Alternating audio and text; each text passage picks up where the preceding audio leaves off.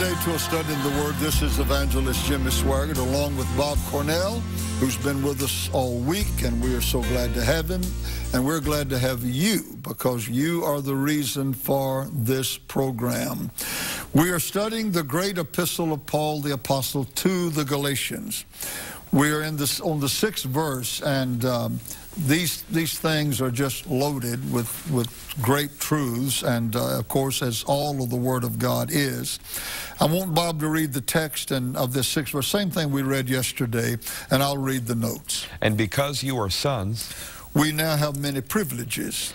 God has sent forth the Spirit of His Son into your hearts. Because we are sons, the Holy Spirit has been sent to take up His permanent residence in our hearts. Crying, Abba, Father.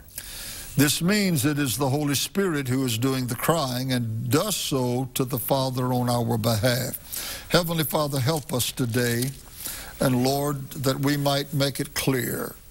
The text may become real in our hearts, that the people may understand it, and that you may be glorified, and we'll ask it all in the most gracious name of Jesus. Amen and amen. I want to deal, first of all, with the term crying Abba, Father. It's the Holy Spirit who says this to the Father, in a sense, but here's why He is saying it. He is saying it that this particular one in whom He inhabits their heart, their life, my heart, my life, your heart, your life, that He's saying that now, God, you are their Father. Think about that. That's what the term means. Abba, Father probably could be translated Daddy God, and it not be out of whack. Now, Bob's the Greek authority here. Is that correct? Well, Abba is actually an Aramaic word, which Aramaic is very closely related to Hebrew. And here, when Paul made this statement, again, he used Aramaic, and then right after that, he used a Greek word, pater, for the word father. But so, they're pretty close to the same, aren't they? In meaning, Father. They're pretty much the same. But it's interesting that Paul, led by the Holy Spirit, put it this way, used Aramaic and then used Greek. Aramaic, I believe, he was meaning that when the Holy Spirit comes into our life, He's the Savior, He's the Father for both the Jew and the Greek. Saying it this way. That's good. Both the Jew and the Greek, by faith, accept Jesus Christ both into the their heart. Jew and Gentile. I'm sorry, Jew and Gentile, right, I'm sorry. Accept Jesus Christ into their heart to be the Savior and Lord. And He's the Father of both the Jew and the Gentile. He cries out, Abba, Father. But He's proclaiming that it's so. That's right, exactly. It's so. I wouldn't be here. In essence, the Holy Spirit is saying, were this person not your child now? Amen. Not a son or daughter of God in one's heart, in one's life. And the word Father, Brother Swagart, it emphasizes really 2 points. It emphasizes the point of origination, that He is our originator, but also it emphasizes strongly relationship.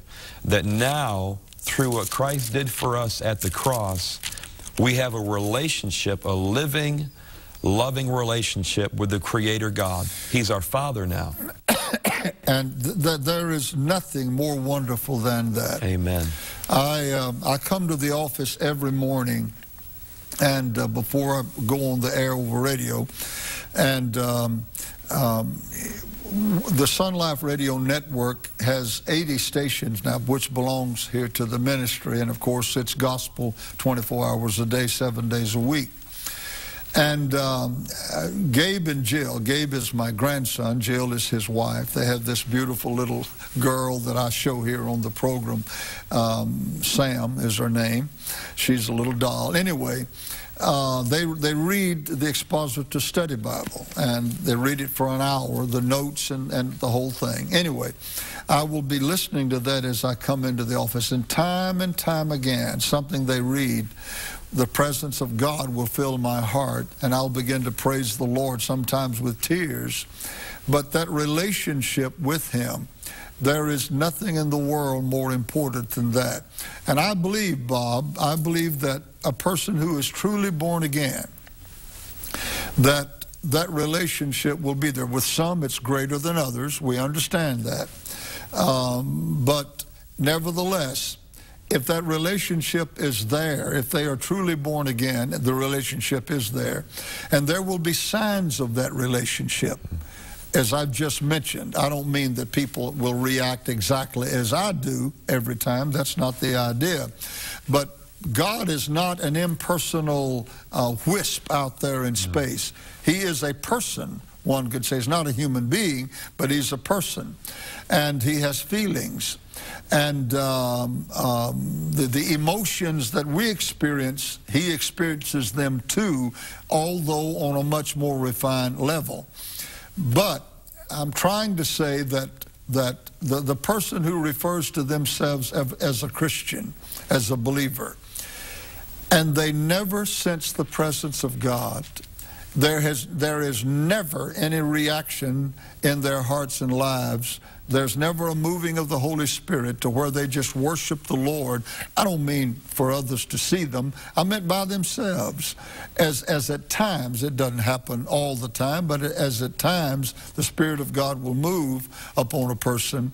If that relationship is not there, it never is there, and they're claiming salvation on something they've said or done, or they've joined a church or whatever the case, I seriously doubt that person's salvation. Right.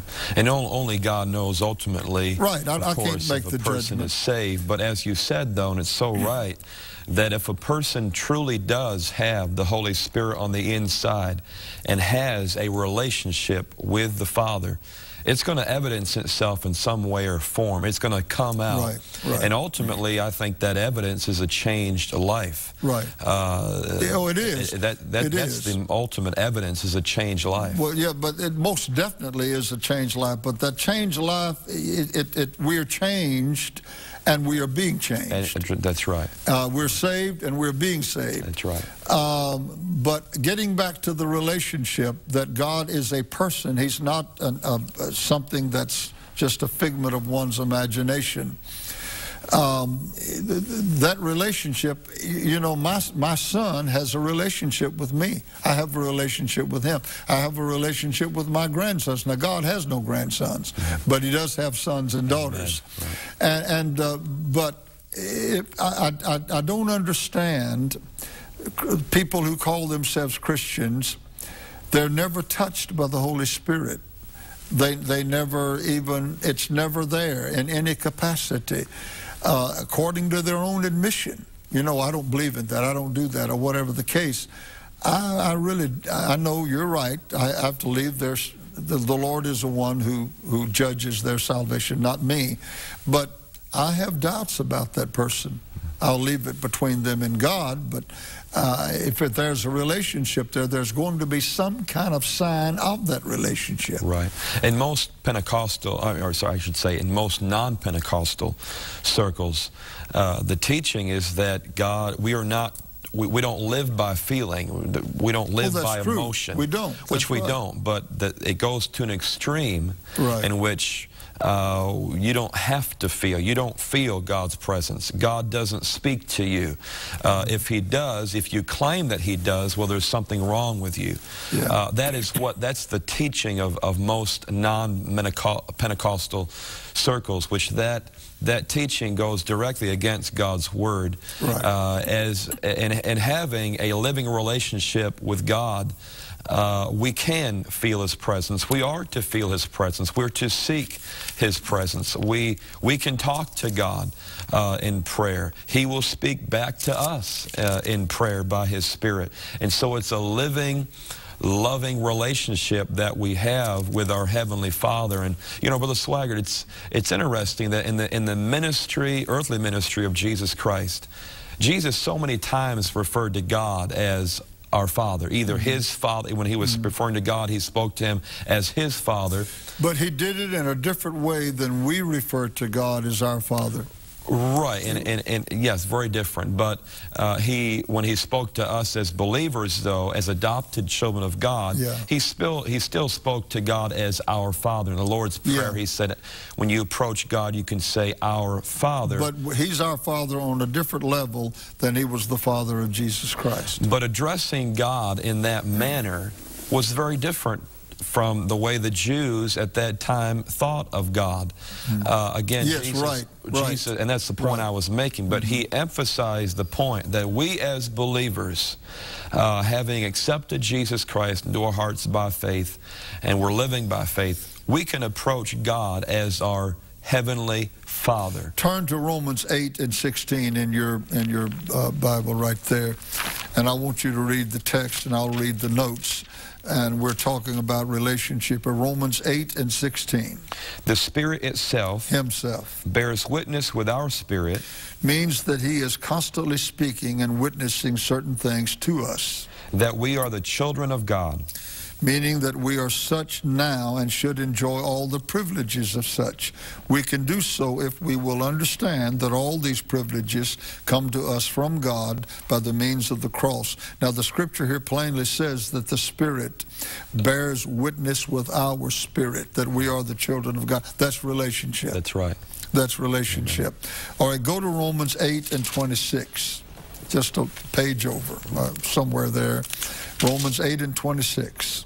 Likewise, the Spirit, Holy Spirit, also helps our infirmities. The help given to us by the Holy Spirit is made possible in its entirety by and through what Jesus did at the cross. For we know not what we should pray for as we ought. Signals the significance of prayer, but also that without the Holy Spirit, all is to no avail. But the Spirit itself, Himself, makes intercession for us. He petitions or intercedes on our behalf, with groanings which cannot be uttered. Not groanings on the part of the Holy Spirit, but rather on our part, which pertains to that which comes from the heart and cannot properly be put into words. Now, I want to talk to you a few moments about the intercession the Holy Spirit makes for us. It is different than the intercession that Christ makes. In Hebrews, it tells us that He ever lives to make intercession for us.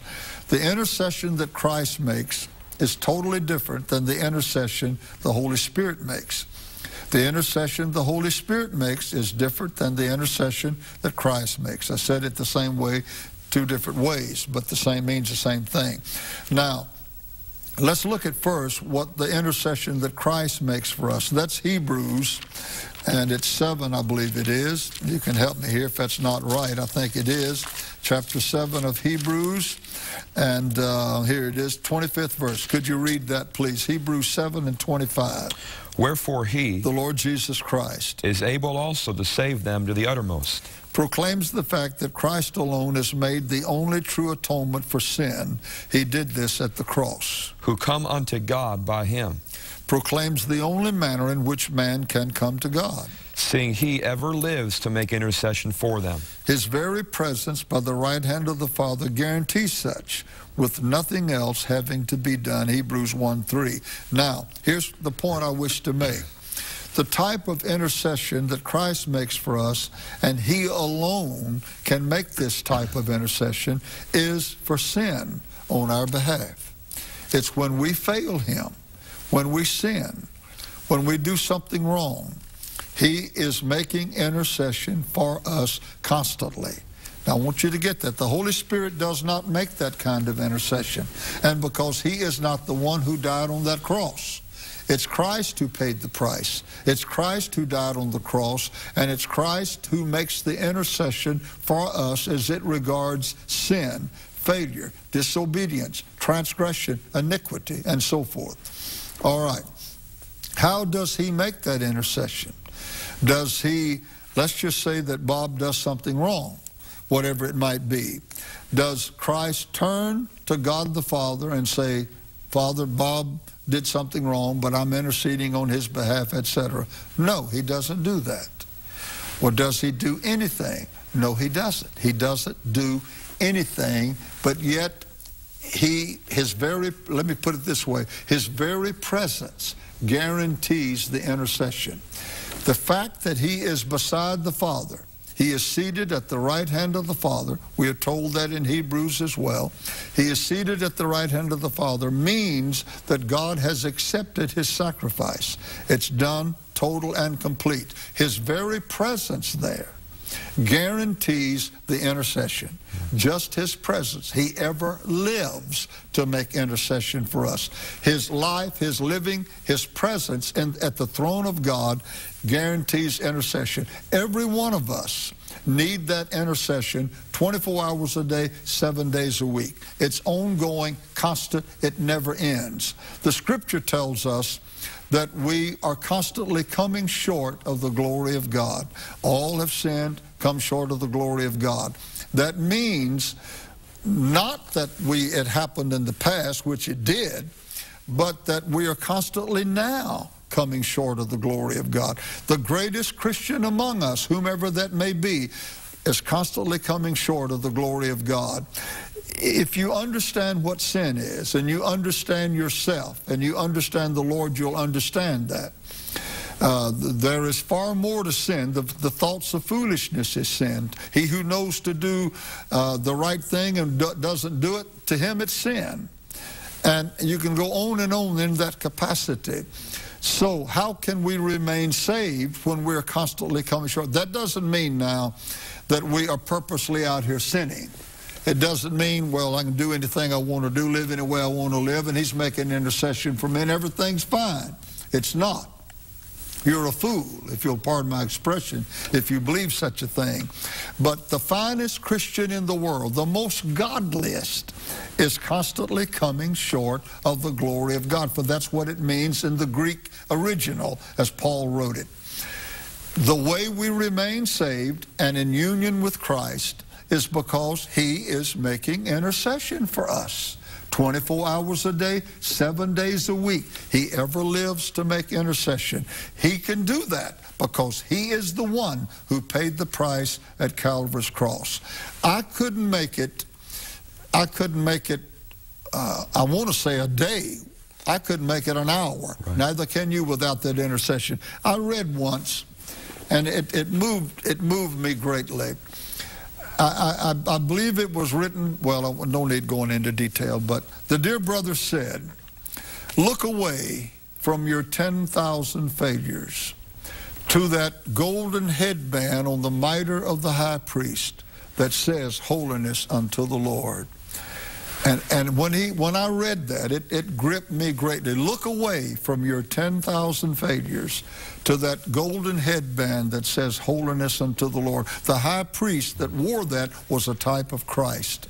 And that means that my salvation is in Christ. Have I ever failed? Yes, I failed the Lord. You have, he has, every soul that's ever lived who knows Christ has. But that's not held against me because Amen. It's in Christ Amen. And under the blood. Hallelujah to the Lamb. Intercedes. Okay, let's get to the Holy Spirit here now. How does the Holy Spirit intercede for us? What type of intercession is it? It says it here very carefully. He said, but the Spirit itself, it should have been translated himself, makes intercession for us. All right. How does he do that? Or let's change that. What type of intercession is it? It's intercession as it regards the help that he gives us. The word parakletos means one called alongside to help. The Lord said, I'll send you another comforter. That means helper. A parakletos, one called alongside to help. He'll help you.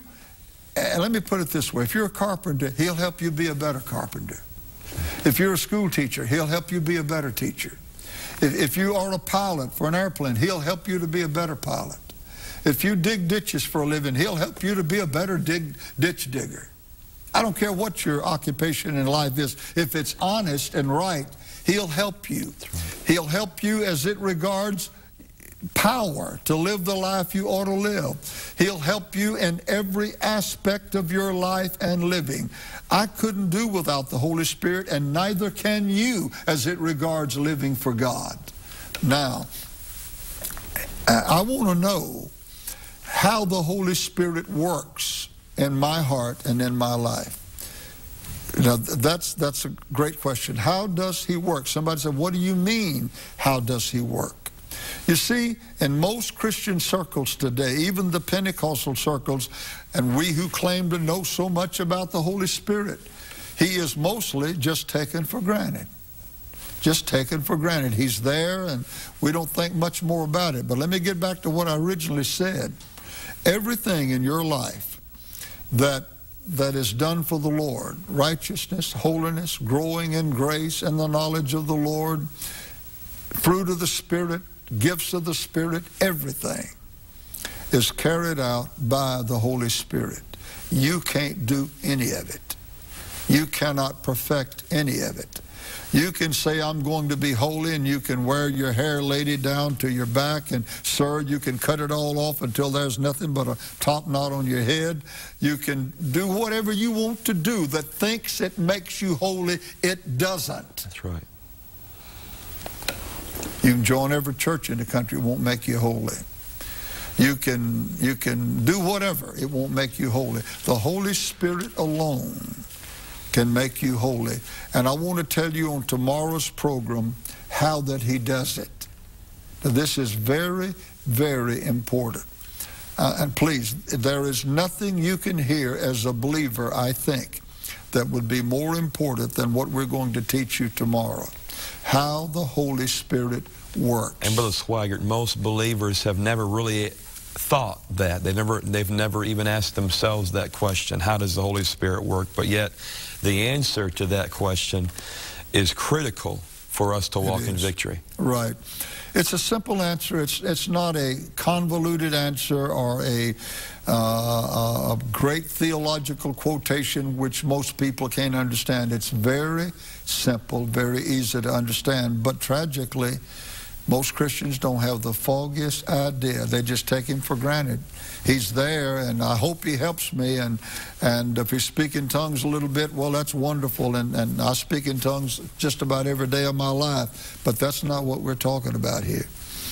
Don't miss tomorrow.